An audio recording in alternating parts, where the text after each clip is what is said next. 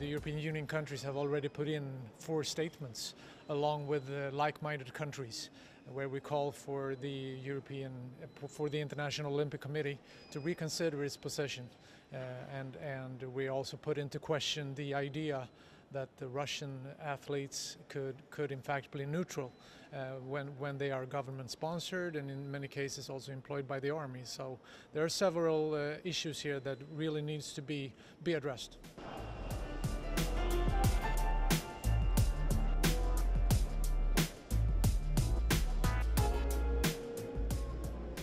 We're not at a boycott. We're not there. This is not on the table.